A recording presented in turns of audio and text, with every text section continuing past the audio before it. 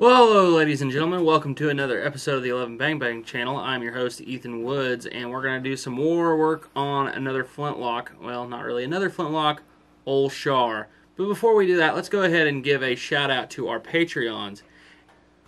And they are as follows: Josh B., By Land and Sea, Ian Harris, Diane Houston, John Jackson, Brian Proxmire, and Jacob Elbick Edgeguard Pedersen. Thank you guys for helping us out with making these videos.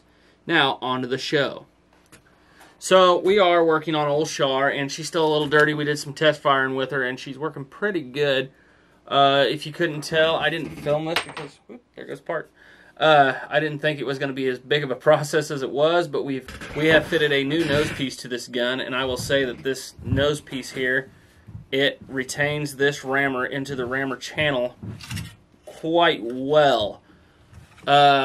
But yeah, I didn't think I was going to have to remove as much material on the front end of this gun as I did, and I've actually removed a half a pound of wood from the front end of this gun.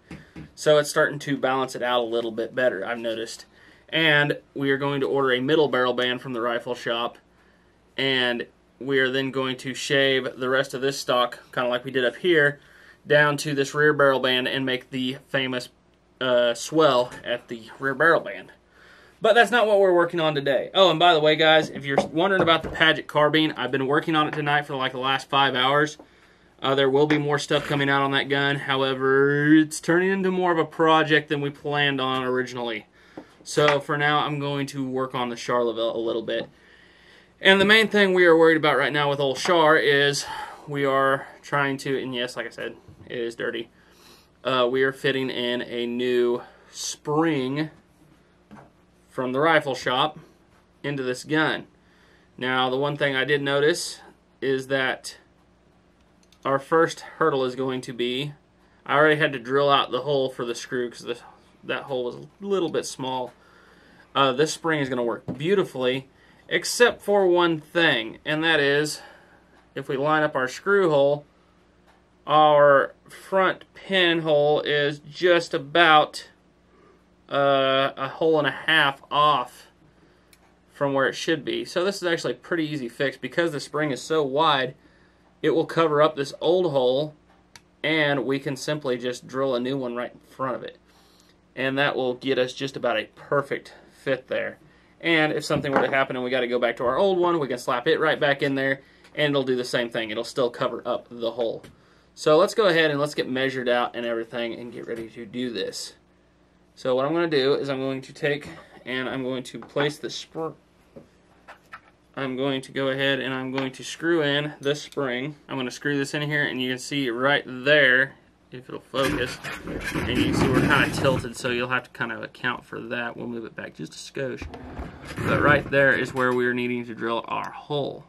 And I can mark this fairly easily by just taking and scraping at the lock plate right there. And you can see we left a little swipe mark. Now I just get a center punch and I line it up with the middle of the existing hole, and I center punch it and we drill it out. Alright guys, so as you can see, we've got it in there. Our hole's fairly well lined up. Our only issue is the pin on the spring itself is a little bit big, or I should say our hole is a little bit small. I could drill the hole out, or I could just file the pin to fit and make a really nice fit on it. And that's probably what I'll do. So, without further ado, let's do that. Alright guys, so as you can see, I'm not clamping onto the spring itself. One thing I do know is this spring has not been treated yet, so it's still kind of, it's not the right temper. So that's why I left the gate on the casting, so I can clamp onto that. I can really clamp hard. Let's see here. We're just gonna, I've already kind of trim this down a little bit. We're just gonna trim her a little bit more.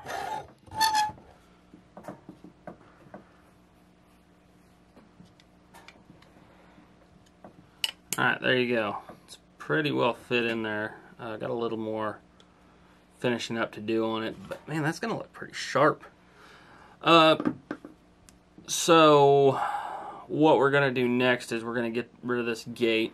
Actually, we're going to finish fitting it up where it's perfectly fit. We're then going to get rid of this gate here, and then we are going to polish and heat treat the spring, which I've done before in the past, but I haven't really done on something like this. Anyhow, we're going to go ahead and take a break because it's already midnight, and I need to go to bed because I got to go work in the morning. Anyhow, we'll carry this on at a later date. Alright, ladies and gentlemen, just got off work. It's another day. I'm a little bit dirty, but let's go ahead and get back to work on the feather spring for Old Char. And while we're at it, I don't know where I put it, but we may be working on a mainspring too. But we've got it fit up in the gun very well. So now our next point of business is to get rid of the gate right there, which you're not going to get because it's not going to focus very well. But we're going to get that gate off. We're going to polish this thing to a mirror finish. And then we are going to quench it. We're going to harden it. And then we're going to anneal it a little bit. And then maybe, just maybe, we'll be good to go.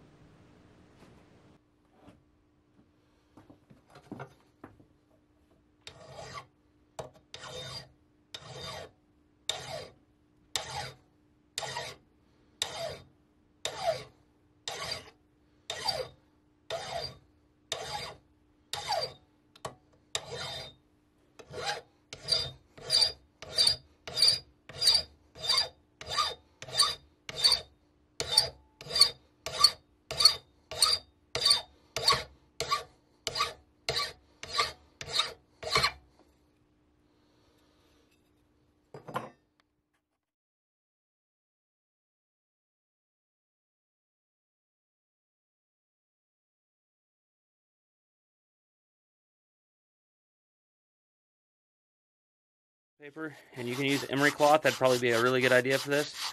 We're going to start the polishing process. I'm going to start it right here. Is now ready to be quenched. As you can tell, we've got her polished up pretty good here. It's kind of hard to get there to the inside, but I'm not too concerned about that. I just wanted to make sure I got a very nice, almost mirror polish on this thing. And I'm going to add this. When you're polishing this, I would strongly suggest you go with the length of the spring. Don't try to go across. If you go across, you're creating a small point in which you can actually snap the spring. It's called a tensioner, a tension point. So make sure you're going lengthways with the spring, not crossways. Kind of like with the frizzen. So now we are going to have to heat this thing up, and we're going to have to quench it, and we're going to get this thing glass hard and ready to go into the annealing phase. And then once it's annealed, it can be worked gently into the gun. Okay, for this phase I'm going to be drawing on several different sources because actually I had made springs before. It's been a long time. It's kind of surprising now I think about it. It's been like almost 10-15 years ago. But I've done it before. It's been a long time. I think I can make it work. I'm going to be going off of my book by Charles Chappell, my gunsmithing book from him. I'm going to see what he has to say. I'm also going to be using some information I've learned from Mark Novak's video on the subject. Very good informational video. I strongly suggest you go check it out if you haven't already seen it. And I'm also going to be going with the instructions from the rifle shop. Let me go ahead and read those to you right quick. It has been my experience that the secret to a good flintlock is in the polishing and in the hardening, especially on early locks that do not have internal bridles. This one does have a bridle, so we should be good there. You can double the speed of an early lock by hardening the cock, tumbler, and lock plate. You can also speed up later locks by making sure that the lock plates are hardened, which we will be doing also with this gun. We use 4140 steel on all our lock parts except for the frizzens and the springs, which are actually made out of a cast 6150. These are oil hardening steels, but we don't recommend oil hardening. But you will find that if you case harden the lock plate, internals, and frizzen, then use a water quench. It will give you a finer finish and a smoother bearing surface. You are not adding more carbon by doing this, but you are keeping the parts from losing any carbon while you are bringing the part up to the correct heat range, which is about 1650 to 1675 degrees, or a very bright reddish orange. You will find this especially true with frizzens where carbon content is very critical. A case hardened and water quenched 6150 by 1095 steel frizzen will spark 10 times better and hotter than any oil hardened one. Always be sure to draw the tail of the frizzen to a deep blue color up into the edge of the pan cover area. We've already done that. To harden a spring, we use a water quench. Use a propane torch or a rich flame on your oxyacetylene torch. This is where I'm going to put in a little bit of a caveat. I have seen that if you use the oxyacetylene, you get better results because the oxygen, or not the oxygen, but the acetylene itself can actually add a little carbon to the steel. But I digress. Evidently, you can do it both ways. Bring the steel slowly up to a very bright red, almost orange 1500 degrees, making sure that the spring is consistent in color all over. Then drop it into a container, room temperature water.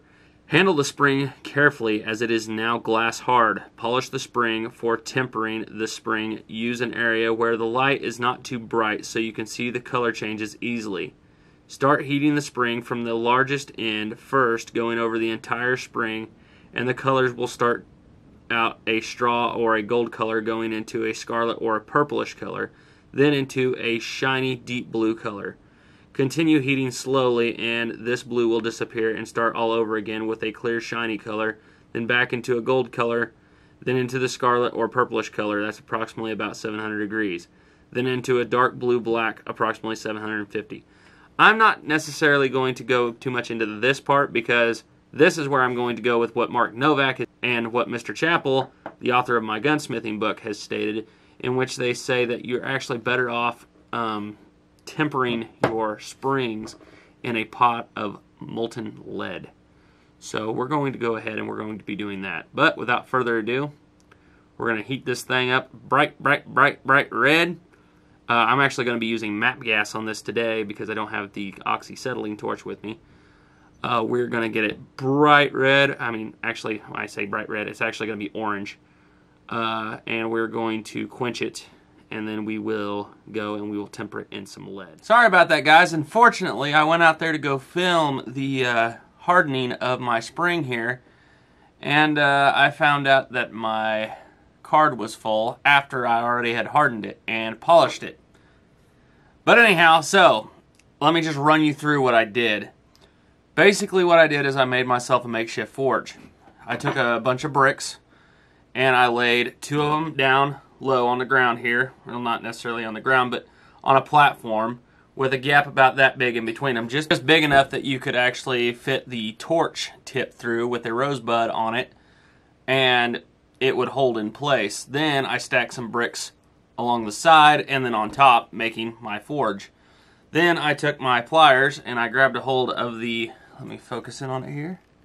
I grabbed a hold of the feather spring here by the finial with a pair of old pliers, and I ran it through with the thickest point of the spring, which would be the bottom of it right there, over the flame. And I did this for about 2 or 3 minutes until the entire thing was glowing a very bright orange throughout the piece. I had underneath of the forge a big old pot of water, warm water, actually pretty hot water. And so as soon as I'd gotten it to where it was a nice uniform bright orange, I pulled it out and dropped it. I mean, it was immediately out of the flame and into the water. So no chance for it to kind of start softening. So right now this thing is as hard as glass, as Mark Novak would say, and you really don't want to risk dropping it on anything too hard because it'll probably just shatter. So what we need to do to make it where it's not so hard is, if you couldn't tell, I've already polished this. I've been polishing it by hand for the last couple of hours. And I'm going to take this over to our lead pot, and I'm going to drop this in there and let it sit until it turns a nice dark blue. Once it's turned blue, it should be the right temper for a spring on a gun, but we will see. So, without further ado, let me see if I can actually go and get that part recorded. Alrighty, it's kind of dark in here, and that's kind of by design. But there's our part. I'm going to go ahead and I'm going to drop it in this lead. The lead right now is actually about 630 degrees Fahrenheit. So we should get a nice royal blue on this part. And actually the nice thing about this, because lead is denser than steel, The spring is actually floating up on the top of the lead, so we can actually kind of see what's going on here and watch for the color change. So it's been about 15 minutes. I've already checked, and it's pretty nice niter blue under all this slag, but there it is. Get all that knocked off as much as I can. But yeah, you can see we got a pretty nice, you know, probably can't see too well because it's pretty dark, but we got a pretty nice niter blue under all that junk. So we should be fairly well annealed. Now we just got to let it cool naturally. I'm going to actually sit it down on a, and I'll sit right over here or something. We're not going to hit it up with anything too special, you know, not going to dump it in any water. Just let it cool naturally for about the next 10-15 minutes, and then we'll go and we'll polish it all up. Alright, so we've got this piece pretty much polished back up. We've got most of the lead off of it. And so now we are going to attempt to get it to spring. And this is a little bit of something you want to do before you put it back in the gun. Put it in a vise and slowly, very slowly, start working it. You don't want to compress it all the way right off the bat. But by the time this is all said and done, we should be able to compress almost all the way down. And you can see I'll go that far for about 20 times. And then I'll add a little more. And right now I can tell that we've got a fairly nice spring here.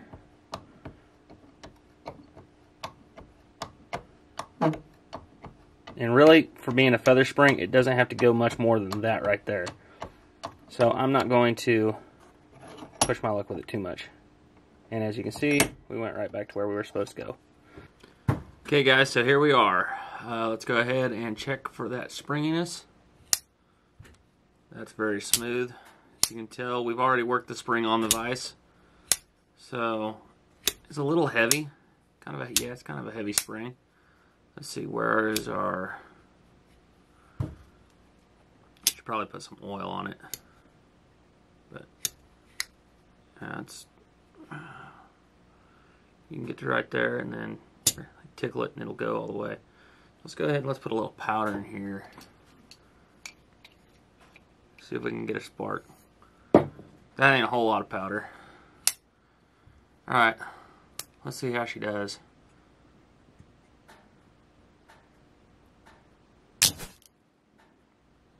Worked. That's about all I got for you today, so as always, thank you for watching. Trust in God and keep your powder dry. Bye.